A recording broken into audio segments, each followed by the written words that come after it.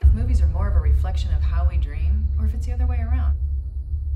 In some cultures, a mind scan would be like stealing your spirit. MindScan's technology keeps our soldiers alive.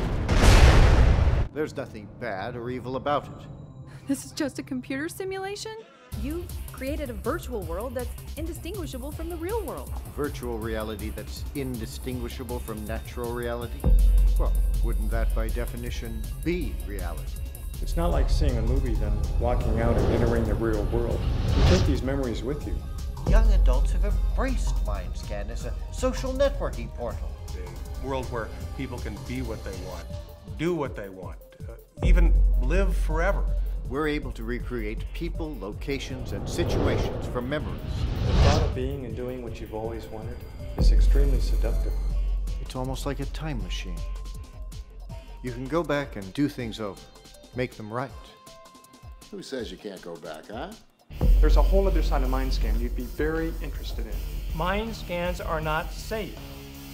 People have died. Eventually, the rest of our systems will shut down. Isn't it time you came back to the world of the living? Are you alive?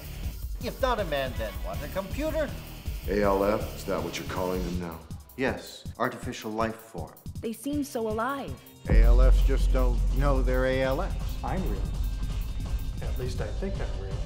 This is all speculation. Mind scans are dangerous. Oh my God. I may have caused this. I'm scared. What did you expect to happen? The sacrifice of a few, or even just one, for the benefit of mankind. Her mind will remain perfectly normal, but the rest of her will deteriorate. She'll lose all voluntary control of her body and... You need to fix this. It'll be like killing. This is a bad idea. She's the right person for the job. This is a fairly new procedure. There'll always be some people who'll tend to use things for the wrong reasons.